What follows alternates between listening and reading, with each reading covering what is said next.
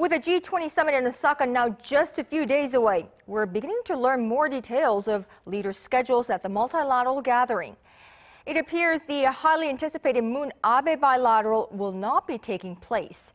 Now, South Korea had been seeking summit talks with Japan during the upcoming G20 in Osaka, as Seoul viewed it as an opportunity to settle their dispute over Japan's wartime forced labor of Koreans. Now, with the breakdown of talks, a breakthrough in strained Seoul-Tokyo relations seems highly unlikely, at least for the moment. Hee-jun has our top story. President Moon Jae-in's packed schedule for the G20 Summit in Osaka has an unwanted gap, a gap that was supposed to be filled by a meeting with Japanese Prime Minister Shinzo Abe. According to a senior Blue House official, South Korea proposed holding bilateral talks but heard nothing back from Japan.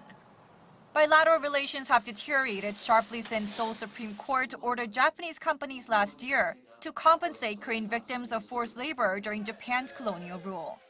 Japan has repeatedly called for an arbitration panel involving a third party, to which South Korea is yet to respond. South Korea has also recently proposed settling the wartime labor dispute for a joint fund between companies from both countries to compensate the Korean victims.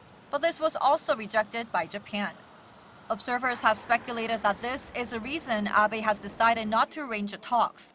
But this leader-to-leader meeting was seen as the best chance the two sides had to narrow their differences on the issue.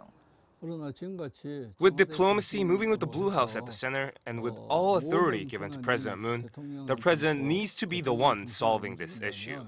We can't say that the top-down approach is the best way, but this situation can no longer be resolved at the working level. The leaders have to meet and solve it.